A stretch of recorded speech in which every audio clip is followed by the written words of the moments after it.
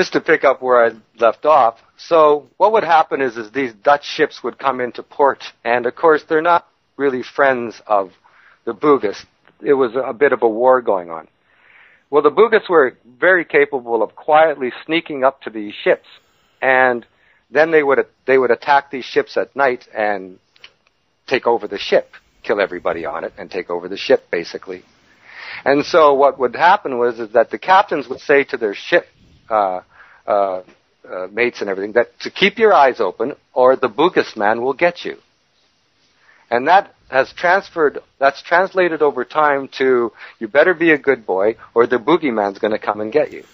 How fascinating. So it comes from somewhere, from the old colonial days when these people were fighting colonial domination.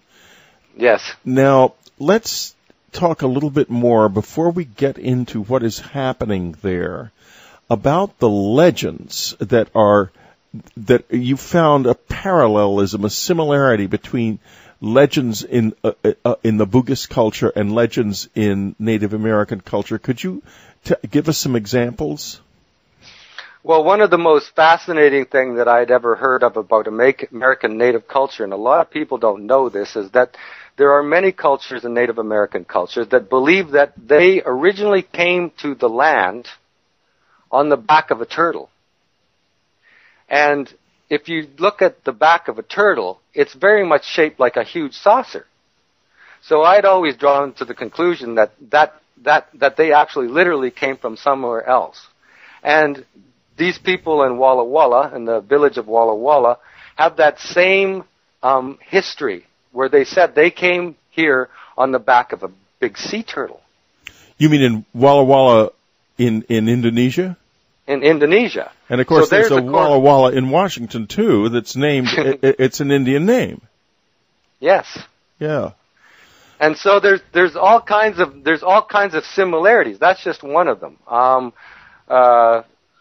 They told me the story about the white buffalo woman, but they don't call it the white buffalo woman. It was a woman that came and showed them how to make peace amongst all the tribes, and that's a similar legend that occurs in the Sioux legend. It sure does. The white buffalo. Yeah.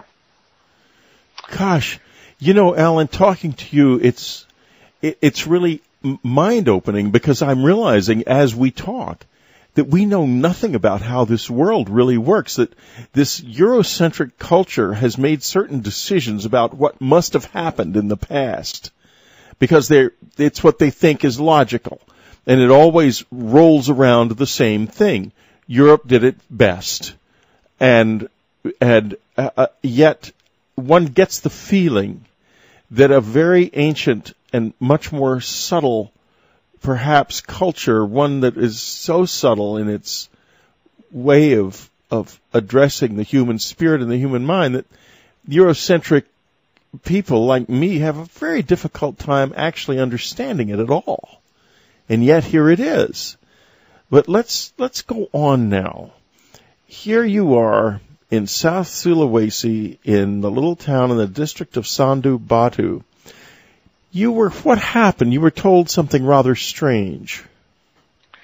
Well, we were told before we went, like my friends that I worked with with the NGO, they told me that when you pack, because it kind of happened by accident, I went out to buy a raincoat. It rains quite a bit in this part of the world. And so I went out and I bought a yellow raincoat. And my friend said, I'm sorry, you can't take that to Walla Walla. And I said, well, why not? And he says, well, you can't wear that color.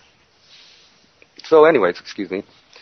So I thought, okay, well, what colors can I wear? They said, well, you can only wear black or white. You cannot wear any bright colors, no bright green, especially no yellow, and, that's all you should bring. And I said, well, what would happen? And they said, well, people disappear. And I thought, well, that's rather a harsh way of dealing with people who break a taboo. I thought, well, because that's what we use that term here, right? Right. And so I thought, well, okay, that's pretty harsh, but I guess I'll follow the rules. And every part of everything I wore was black. I didn't mess around at all, and that's what I went and looked for, and that's what I took with me. And so we went to the village, and sure enough, people were dressed only in black and white, a little bit of white here and there. I never thought much more about it, you know. I kind of pushed them a little bit about why I only wear this, and they said, well, you can only wear that color into the jungle.